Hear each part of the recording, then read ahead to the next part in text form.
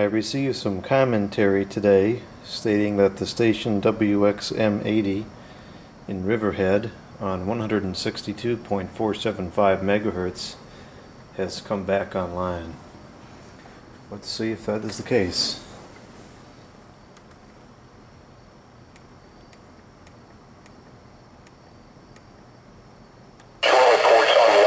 This hardly gets a signal. The reception is so poor on 162.4. This hasn't even been going off half the time. So I really hope that the station has come back. Wind was east at 7 miles up to 30 miles per hour. There it is. Chance of rain 60%. Thursday night, cloudy with a 50% chance of rain. Lows in the lower 60s.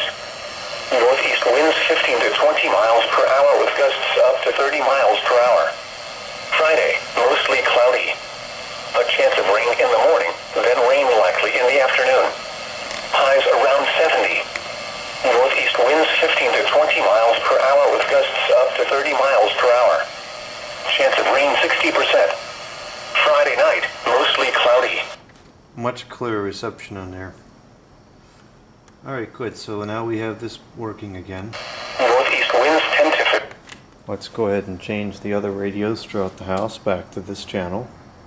This is the one in the bedroom, which is haphazardly hanging on the wall because in this exact location the 162.4 MHz channel was getting a reliable reception. I don't want this here long term. Now I can move it somewhere else.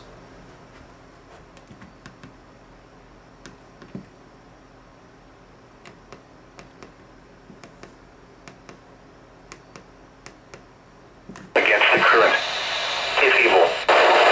During in effect through late Thursday night. For tonight, northeast winds 10.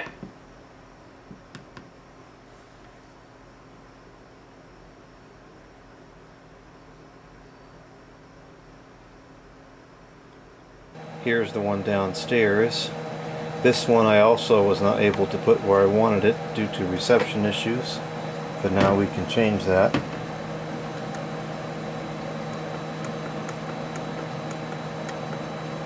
Coastal flood statement in effect from this evening through late tonight. What? For the high rate current risk, dangerous rip currents. For the coastal flood statement, up to 1. Well, that's ironic. This one is actually getting a better signal on the other one in this particular location here.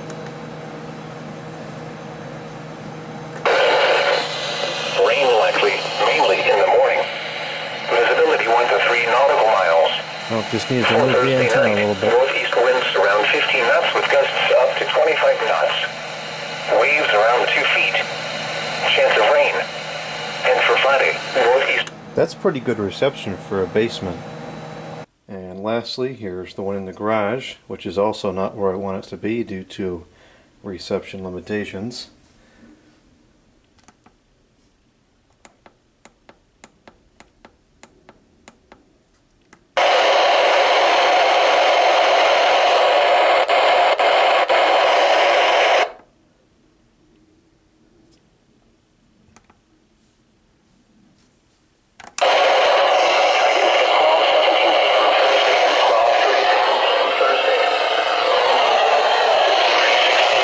You know what I find?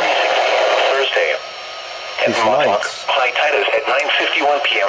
The lights in here cause a lot of interference. I don't think that the metal halide ones do. Let's see. Thursday. These are the 6 p.m. observations. Just the fluorescent At ones. Iceland Airport, it was cloudy. The temperature was 73 degrees with a dew point 65, and the relative humidity. We'll have to see if I move it to a different outlet or something, if that will stop that. I'm not sure if it will. But anyways, so this is fixed now. I believe the outage transpired around June 26, more or less. So this was out for, I don't know if it came back today or a couple days ago. I've been checking it every week or so. This lasted about 3 months, which is a long time for something that's emergency related. I got a couple people saying that the transmitters are extremely reliable, and that out of all the 1,000 whatever it is transmitters, only 19 are down, etc.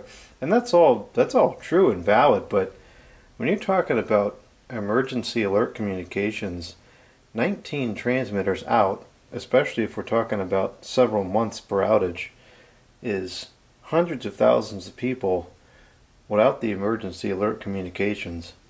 And it's just baffling to me that this is allowed to be out for that long. But anyways, it's back now.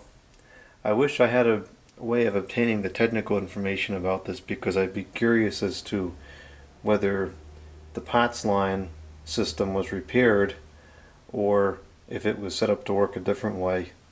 At some point, they're going to have to go off of the POTS system, because none of the ISPs are maintaining the POTS lines anymore because the FCC has told them not to. So it's kind of a ridiculous thing, because you have one government agency says cancel out that technology, don't bother with it anymore, but then you have other government agencies that are still utilizing that technology. So it's kind of a conflict of interest. But anyways, it's working now. I can go ahead and put all my radios back to where they were physically before. I have one more that we can set up somewhere else. I have to think about where to put it, and hopefully now I will more accurately and reliably receive the emergency alerts on here.